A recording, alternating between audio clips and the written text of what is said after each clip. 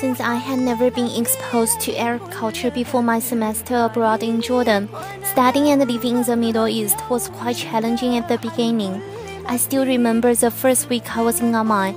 I was very scared to take either the bus or taxi by myself because not every taxi driver could speak English, and my Arabic back then was limited. Since my Jordanian mom could not take me to school every morning, I needed to figure out how to get around by myself. One morning on my way to school, I flagged down a taxi and hopped in the front seat. All of a sudden, the taxi driver started yelling at me in Arabic and making angry gestures at me. I was so confused and did not know what was going on since I barely understood what he was trying to tell me.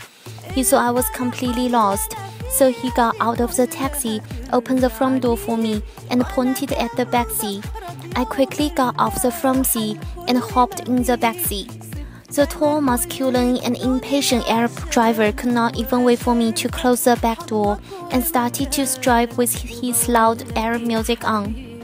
I was so terrified by him all the way to school, and all I could think of were scary movies set in the Middle East. The same day after school, I could not wait to share my first taxi experience with my Jordanian mom. After my host mom heard my experience, she could not stop laughing and then told me, "Genevieve, unlike many other countries in the world, women cannot sit in the front seats of buses and taxis.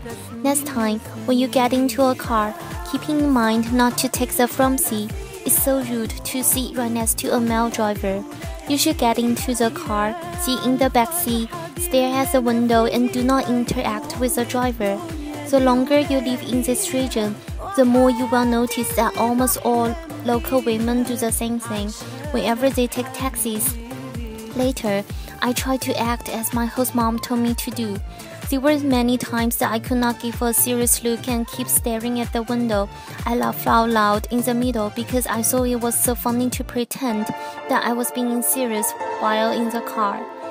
Till today, I try not to sit in the front seat even in countries where this rule does not apply. I guess this is how unforgettable my first taxi experience was.